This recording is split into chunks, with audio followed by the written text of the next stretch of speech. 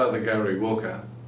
I'm the Regional Director of the Missionary Society of St. Columban in Australia and New Zealand. In St. John's Gospel, he contrasts Jesus, the light, with the darkness of the world.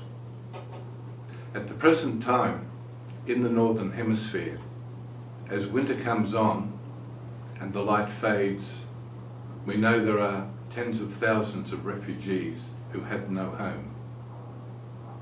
We cannot solve that problem, but as Columban missionaries and with your help, we are doing small things to provide light in the darkness.